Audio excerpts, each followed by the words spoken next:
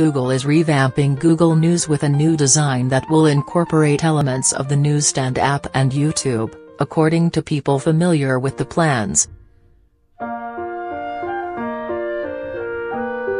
The search giant is expected to unveil the new digital media destination next week at its developer conference, and it has been talking to publishers in recent weeks about the changes coming to the platform, these people say.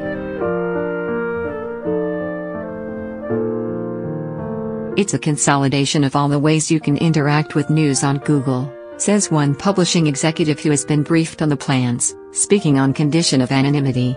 There are a lot of Google services where you find news, and what they're trying to do is bring it all under one brand.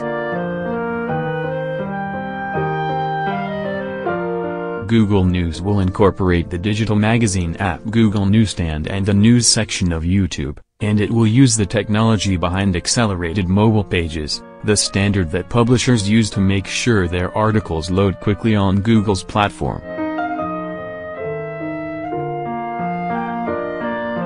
Google Newsstand is expected to close as part of the news redesign. Google News will get a new app, though the changes will apply to the website on mobile and desktop, too.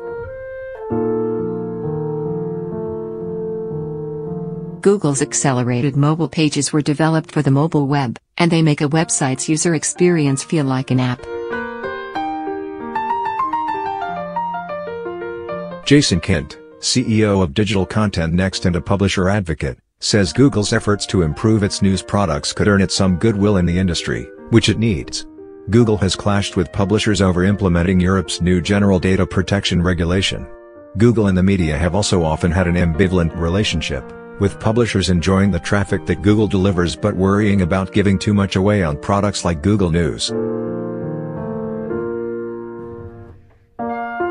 Any way Google can rethink how it presents news that better protects the news brands and consumers is positive, Kent says. If it brings monetization along too, then it will find open arms from publishers. The industry has been trying to figure out how to generate revenue as more readers find their content through Google, Facebook, Apple and other platforms. Just this week, Facebook CEO Mark Zuckerberg met with dozens of media executives to discuss the reduction in traffic to their websites since the social network started showing fewer posts from publishers and more personal messages in news feed. One media exec, who spoke on the condition of anonymity, said the meeting was heated, and Zuckerberg did not seem inclined to offer radical help, such as paying licensing fees to publishers the way cable companies pay TV networks. As for Apple News, it's a place to reach large audiences on mobile phones, but it is difficult to make money there.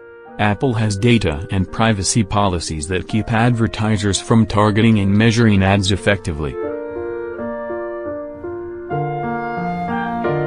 Apple has made at least one concession to publishers, however, with a beta test that lets a select few of them sell ads through DoubleClick.